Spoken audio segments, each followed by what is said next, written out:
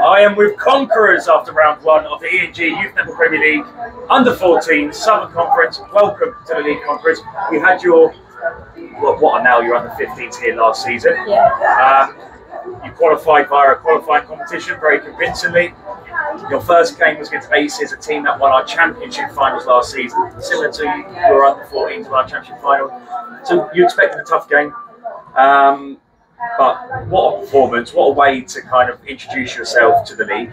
It was amazing. I can't pick much fault in it, so you're going to try your best for me. So let's focus on the positives. What did you do well in that game?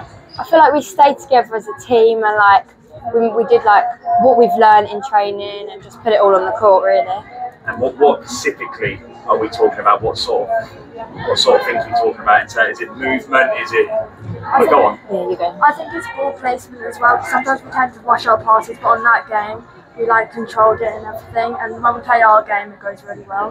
I felt the more the game went on, the more confident you practically freestyling at some point. I know you were just feed you were doing. You've got plenty of highlights. Don't worry, make sure you check out online. But yeah, were you surprised at kind of how the game was going? Are you thinking, hold on a minute, they won a competition last season, but we're doing not just well, but stupidly well. Are we in the right league?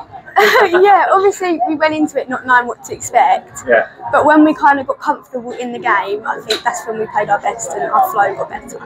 It was exceptional, but really well done. That's a great start. You had everyone looking at you thinking, wow, thank God I'm not playing them this week. Sutton Town next though, a team that won the league last season.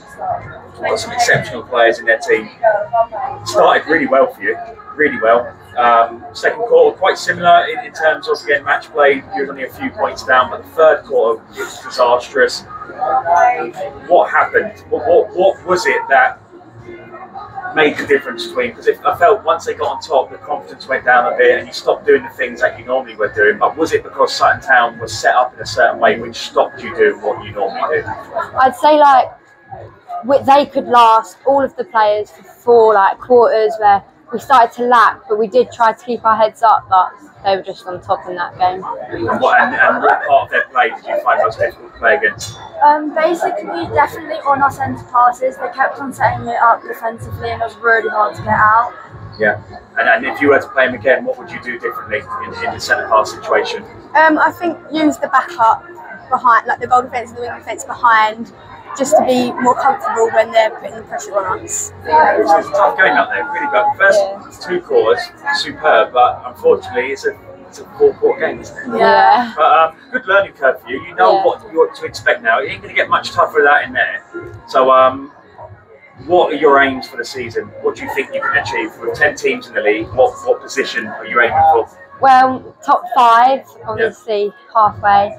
But it would be good if we won, but if not, it's okay. It's good learning, isn't well, it? Look, there's plenty of games to be played. Sutton Town have got a load of tough games to play. If you play like you did in the first game for 4 quarters, and in the rest of the season, you're definitely going to be up there. But it's great to have you in the league. Great performances, and we look forward to seeing you in round 2. Thank you. Thank you.